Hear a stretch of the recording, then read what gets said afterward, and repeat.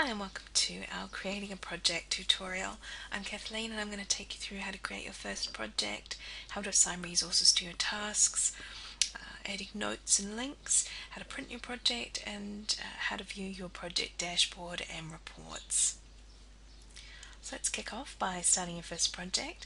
You can do this via multiple ways. You can click on the Create a Project icon here on your welcome page. You can go to the main menu on the left and drop down to the New option, or on the top right hand side you've always got the blue New tab. So if we click on that, you'll see that the first step in the process is to add summary information about my project. So the name, description, choose the working days, set a default rate and a budget for my project. So let's do that now. Do a description. And working days are the days that you expect resources to be working on your project, and once set, these cannot be changed for your project. So you want to make sure that you cover all the days you expect resources to work.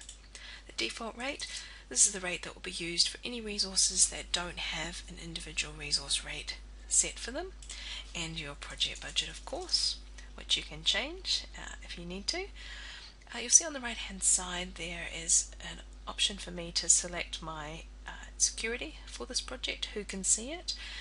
You can change this at any time once your project's created, but if you're creating a project that you don't want a certain group or users to see yet or have access, you can simply take those users off, and by default you'll see it's left me because of course I have access to my own project.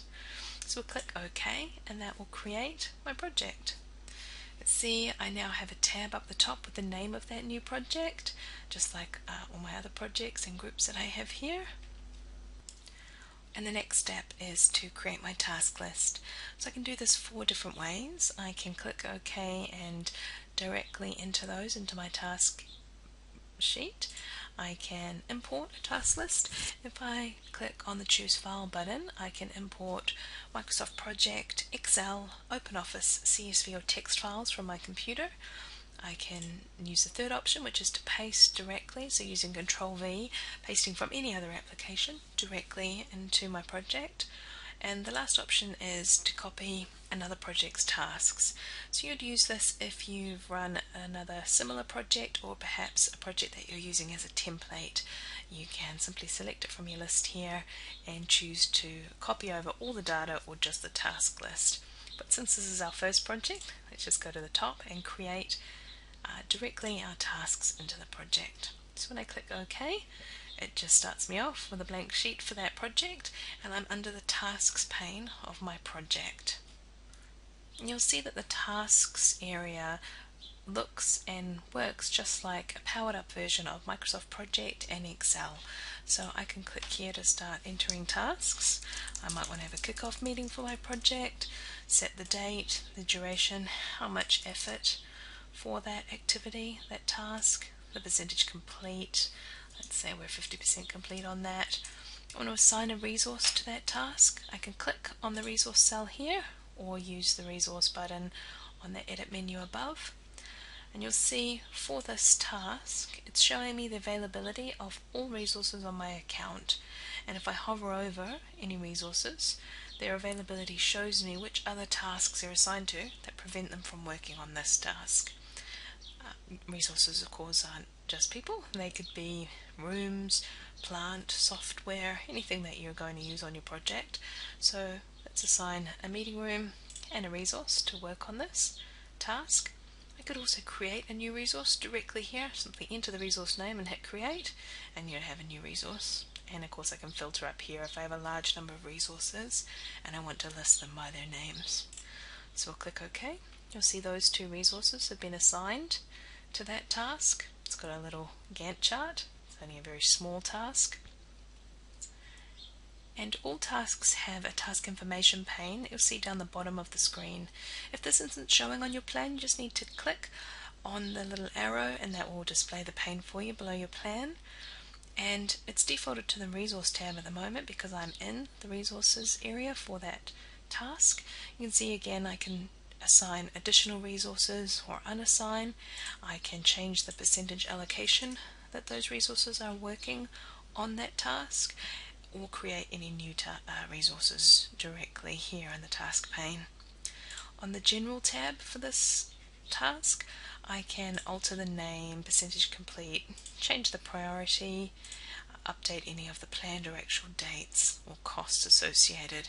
And here as well you could make this a milestone task or lock it. One of the other tabs for your task is a notes section. So this is a huge free text area where you can enter as many notes as you like. Next tab along is the documents area.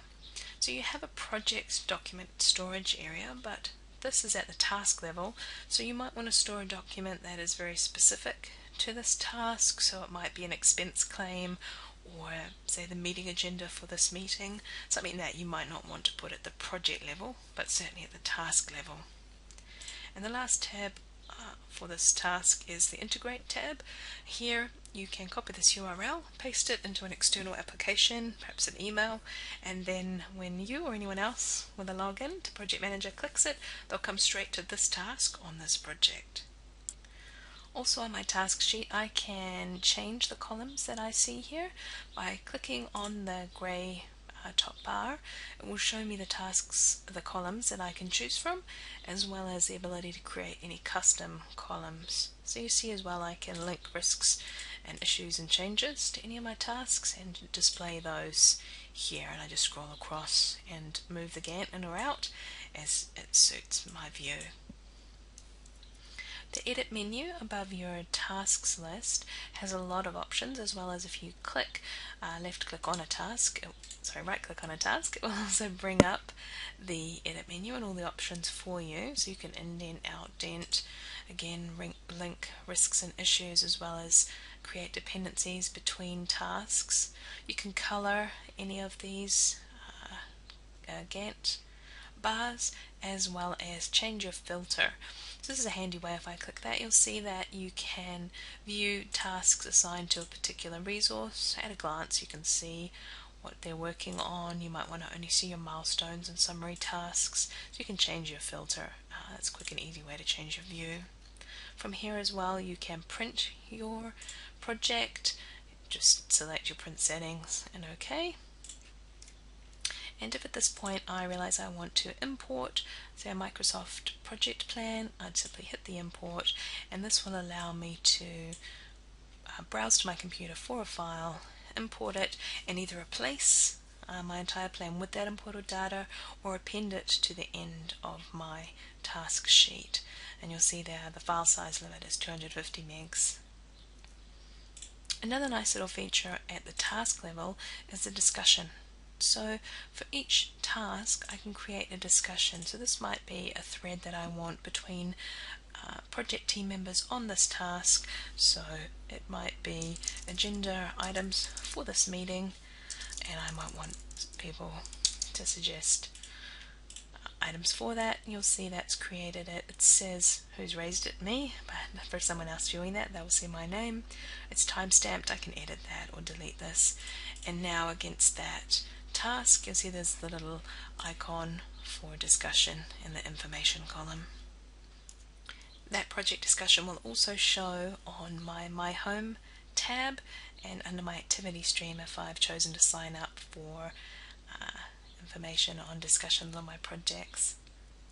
And of course you have a sample project, which we'll just jump to. Of course, always remember to save your project before you leave the page.